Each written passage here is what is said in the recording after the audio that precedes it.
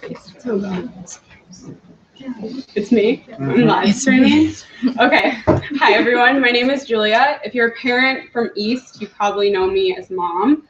I've been called that almost exclusively by your children for the past 7 months, so I apologize if I respond to the phrase when they're actually talking to you. And I wasn't going to do the precursor, I didn't want to be the millennial that goes on a gap year, comes back, and talks about feminism, but I'm going to do it. So just letting you know that. Okay, so here we go. You just need to find a man that will support you. You're not going to want to work once you've had kids. These words were uttered to my multitasking, college-stressing, overambitious self my junior year of high school. These words are probably the main reason why I'm standing in front of you at all today, and certainly the only reason that I've decided to discuss what feminism means to me in my POL. Those words marked the beginning of my attempt to navigate the modern dilemma of whether or not traditional gender roles are relevant in the 21st century, and whether or not I am open-minded enough to overcome some of my own learned biases. I'm not proud of the majority of my journey thus far, but I hope that by my talking about it, both you and I can learn and question more about what I'd become to accept were simple truths. You just need to find a man that will support you. I could have let these words go in one ear and out the other to find no significance in them whatsoever. I could have listened to them and thrown my ACT prep book into the nearest fire or body of water. But in a much more real way, I couldn't. I couldn't shake the fact that someone truly believed that all I had worked for was insignificant, because no matter how driven I was, no matter how intelligent or passionate, the end result was always the same. I felt dismissed, inadequate, and incapable of controlling my own life.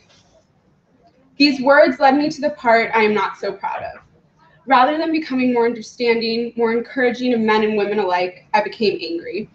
A popular catchphrase when asked why I was stressed during my junior year was that I was busy trying to abolish the patriarchy. Sometimes it was said as a joke, other times I said things to this effect in a more serious manner. And do I think it was funny on occasion? I must have. I said it so many goddamn times.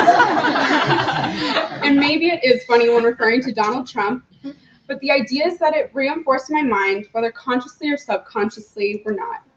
In my mind, the patriarchy was a fancy way of saying all men. My lack of confidence and my ability to be an independent woman in the presence of a man intermingled with my predisposition for friendship and affection. My internal confusion manifested itself in ways externally that could be seen as manipulative or misleading, bordering on cruelty. It ran so deep that it changed the very essence of some of the personal relationships that I held most dear. At school, my attempt to single-handedly abolish the patriarchy resulted in me taking every chance I could to be a leader in my last years on campus. I edited every newspaper, responded to every captain call on the soccer field, toured prospective students, organized open houses, hosted open houses, took all APs, and gave announcements and went to meetings for clubs I wasn't even a part of. To give you an indication as to how far this went, I was technically one of the leaders of the Young Voters Club, and I'm not yet registered to vote. I was on campus from 7:30 in the morning till 11 at night. There was a lot of responsibility and little to no time to stop and think, and I liked that. And don't get me wrong, a large part of me did love what I was doing. These were all things I was passionate about, and I wanted to make the most of the time I had left at a school I loved. But another part of me had gotten caught up in the idea that in order to be relevant, in order to be better than what I'd been told a woman could be, I had to be the boss. I cared a great deal about what I was doing, but I cared far too much about what my title was. But all the late nights had been worth it. The moments I spent with my classmates and friends that last year on campus are memories that I'll cherish forever. And to top it off, I found myself blessed with far more college options than many could dream. The only problem being that I didn't want to go to any of them. So at the end of it all, May 2nd came around, I put my deposit down, and you could find me crying behind sunglasses as I told a friend at the spring carnival where I was going to school. Everything felt like a trap. College was the next 4 years that would be followed by a short-lived career and then marriage and babies. I would never see the world like I wanted to, forget about business or law school or living in a city. None of it mattered because they were all means to the same end. My future was predetermined, out of my control. The fire that burned within me, that drive, those desires would soon be extinguished, engulfed by a sea of spit up and dirty diapers. So the reason I came on TBB was largely fear-driven. People said that it was brave of me to come on this trip, to forgo holidays at home, embrace the unknown. But the truth is that to me, the alternative was so much scarier. I'd resigned myself to the fact that there would once come a day when I would turn in my 2 weeks' notice, that I would find myself unable or unwilling to leave my hypothetical children at home. Because what was the point in denying the inevitable? You could even say that I was okay with it, but hell if I wasn't going to make the most of the time I had left on my own. That time, the one I dreamed of, soon came around. I flew out of the San Francisco International Airport on a red-eye September 12th with a pack filled to the brim, feeling as though I had mitigated all of my fears. I was going to see the world. There would be no more radicalized feminist statements for me. I was too busy forging my own path. I was pleasantly surprised to find out that many of the women on this trip had no desire for spouses or children, and I joined them in this thought process, temporarily sidelining my deep-seated love of babies in order to do so. I'm obsessed. It's actually a problem. I was clearly not convincing enough. I was dubbed mom within the first 48 hours of South Africa. And since the topics of motherhood and womanhood were clearly not going away, I decided to embrace them by choosing to join the women group for our first media project. The project did not begin with that title, though. The Women Project began as the question, how does structural violence play into gender inequality in South Africa? I know it sounds fancy, but there were a couple of problems with this question. One, the idea that in 1 month we felt we could uncover the institutions and attitudes that we believed perpetrated gender inequality in a country that we had been in for 3 weeks. And two, we assumed that the female population we would be interviewing felt as though they were oppressed. I'm sure that we could have interviewed, this is where I learned the importance of the questions you ask.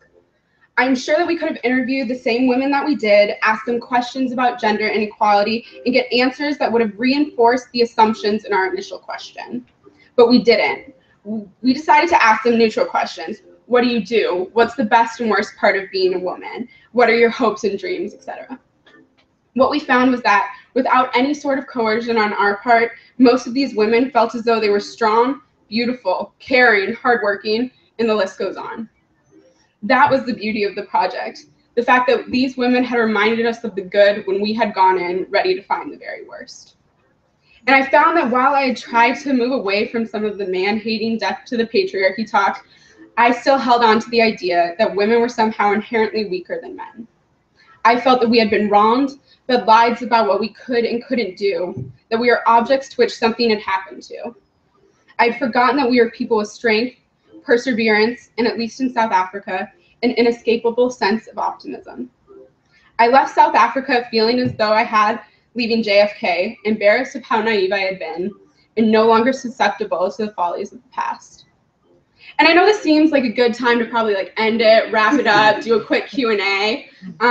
But don't worry, we haven't talked about India yet. Hold tight. I'm sure that everyone that has seen a student or talked to a student or seen a POL knows that we went to India. It seems to be the country that many flock to when explaining what country was the most challenging and or the biggest learning experience. If you are sick of hearing this point of view by now, I regret to inform you that I am no different. This is because India was one of the first times in my life that I have felt scared. Not scared like when I watched Law and Order or when I had a calculus exam in high school. I was scared like clinging to the men in the group and nearly hyperventilating on the Delhi subway scared. I, like many people in the group, had my reasons. There were inappropriate touches, looks that lasted too long, comments and catcalls. I was deeply shaken and found myself angry once again. Any steps that had been made in South Africa towards forgiveness and greater understanding of how easy it is to generalize based on gender were forgotten. Anger and blame were now the name of the game. I was angry at the men who I believed thought their actions were justified because they were directed towards women. I was angry because I felt that the men in our group couldn't truly understand how the women in the group were feeling. Quite frankly, I was angry that they tried to understand. I did not need to be told by the kind, funny, intelligent, and respectful men of our group that not every guy was like that. In India, I saw them, along with my wonderful host father and uncles, as anomalies, exceptions to the rule. Men were guilty until proven innocent. I was unforgiving and failed to see the damage my assumptions caused, but I didn't want to hear it when the men of the group explained to us that they felt their gender vilified. I wanted anger, and I did not want any attention drawn away from the issue that I felt was the real issue, how we felt violated, silenced in this room. And at this point in the presentation, you're probably expecting me to tell you what I actually think feminism is, give a nice, concise definition to something I believe is ever-changing and in many ways inexplicable. You may think that my definition of feminism would include bra burning and man-hating, but it does not. I hope that this presentation has given some insight and anecdotal evidence to the damage that gender stereotypes can cause. And to answer your question in the most roundabout way possible, I would like to tell you a story. On TBB, in addition to some more traditional academic seminars, we have identity development seminars, which is essentially a way for students to explore different facets of their identity within the larger group. In one of these seminars in India, the men and women each had a large sheet of paper. We listed words usually used to describe our gender and then discussed within the group how we felt we did and did not fit the descriptions written on the board. There were a million different descriptions written, but there are only two that I remember with clarity. Emotional and not emotional. I'm sure that you can guess which words belonged on which boards. Emotional found its home on the women's board, non-emotional on the men's. Both the men and the women decided by a vote that they did not identify with the description written on their individual board and chose to cross it out. I was aghast at the decision made in my group, and quite frankly, I still am.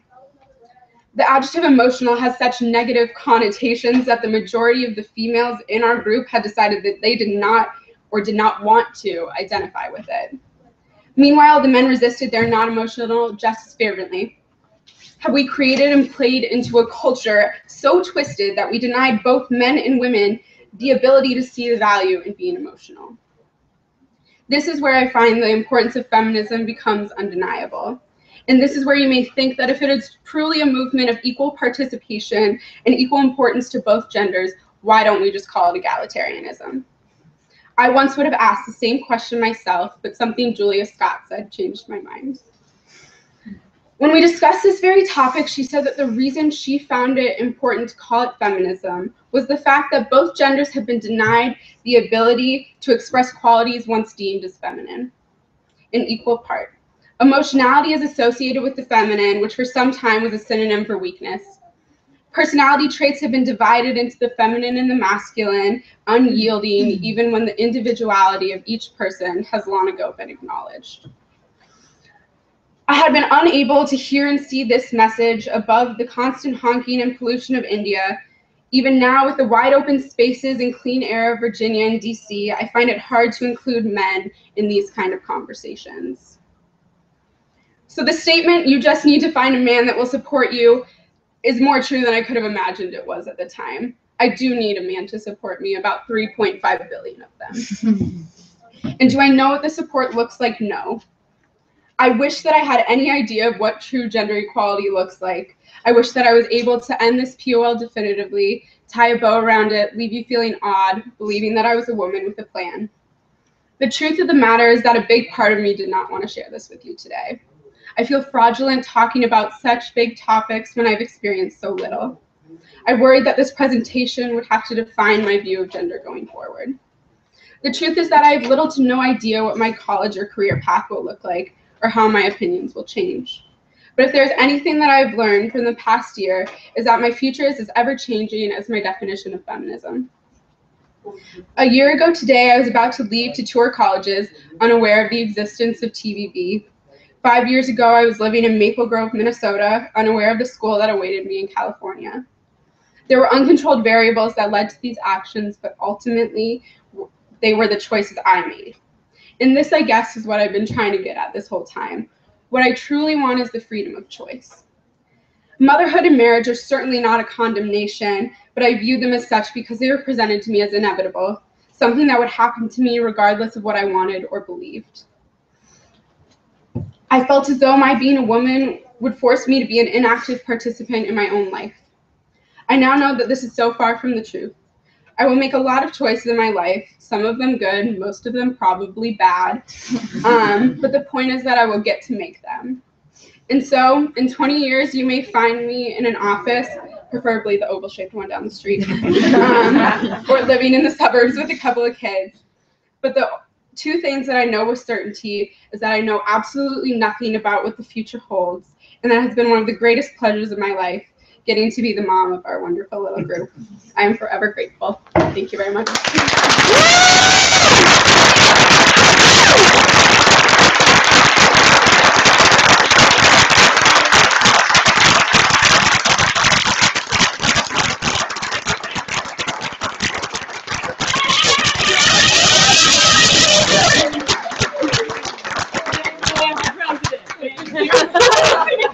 I don't actually want to be the president, but Mom, the president.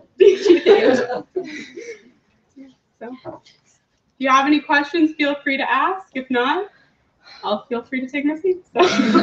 Yeah. What of your behaviors gave you the mom? What? What of your behaviors? I think it was Ellie that gave it to me because I was comforting her when she was upset. I think it also just stuck because I tell everyone to put on their sunscreen all the time. Skin cancer is real thing. Yeah, I don't know. Maybe I love babies too much. I changed pretty much every cover photo on the computer to one of my baby cousin Layla. So I don't know what made it stick, but it did. So I was really curious about all of the different types of learning experiences that were part of this path, this exploration. So what do you want the next set of learning experiences to be like?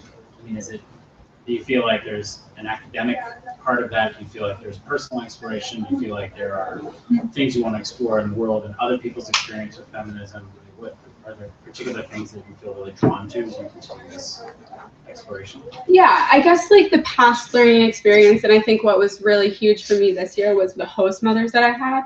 And I really wanted to do a POL about them, and it just didn't shake out the right way. But like, for example, my host mother in India, she cooked every single meal. She woke us up. She tucked us in at night. She loved us and cared for us and told us how it was. And during the day, she went and she worked at like her shop where she tailored suits. And so I think a lot of what I view as like learning about gender and like what it really means to be a woman in the 21st century happens just through witnessing other people. And I think it was really evident with the men on this group as well as the women. Like all the women are super strong and opinionated and know what they want and are curious and questioning.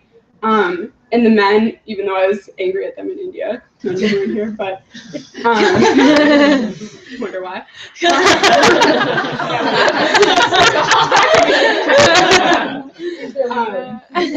We're always just very open-minded and eager to learn. So I don't know if that answers your question, but I guess just learning more through the people I interact with. I don't think that I'll be like a women in gender studies major, if that's more of the academic side of it. But I just think that being surrounded by strong-minded, passionate people really makes a difference. With your group, because it was so heavily female, how did you find, I mean, strong women, all of you, the three guys, did you find that you did have more discussions with them? I mean, to come around, like, if you had issues with, say, how you all were maybe perceived in a country or even just in the group or something. Yeah. Did you find that you all could talk about it pretty openly with the guys? Like, were they receptive to, when you all are also different? Yeah. Were they kind of, do you feel like you changed their way of thinking in any way, or? I think it's just like there's an extra awareness I think that comes with being a woman of like women's issues. And I think in India, I can only speak for myself, it was just very emotionally charged all the time. Like I totally got that the men like couldn't quite understand like what it meant to walk through the street and feel unsafe, because that just wasn't their experience. I don't know. They were always very receptive to it. I think once we kind of got out of that environment and we were in Thailand, it was much easier to have those discussions. I think largely due to my part and just my opinion in the whole thing in India. But they were always very receptive, and I think our experience in India led to a lot of good conversations and dialogue in Thailand, for sure. If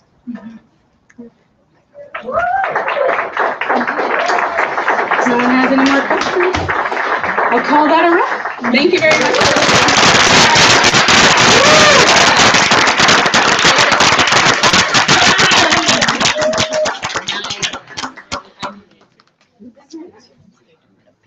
Mom.